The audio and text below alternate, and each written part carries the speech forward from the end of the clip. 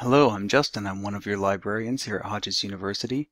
I'm going to show you how to get into Mosaic reports from the library main page, which I hope you know is library.hodges.edu.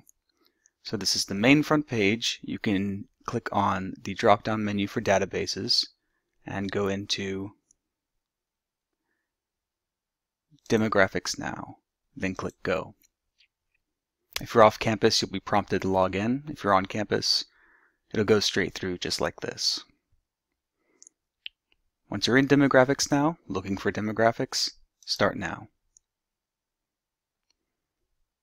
Now you'll have a report type, drop down here, and you have the two Mosaic reports. Mosaic Household Comparison,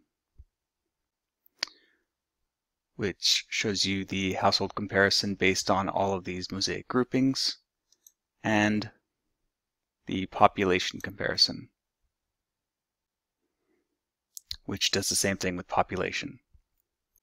Now, to understand these groups, you'll need to click here for Mosaic Cluster Details.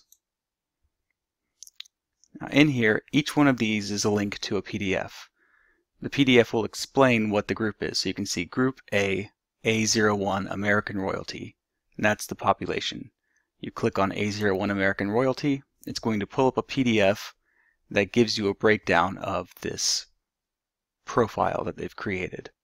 You're going to be using this information in your assignment to create your own personal consumer profile.